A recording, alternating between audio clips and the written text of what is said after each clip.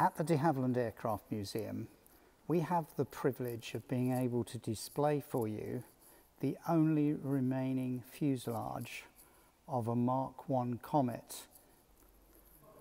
You can tell it's one of the Mark I Comets by the so-called square windows that characterized this particular type of aircraft.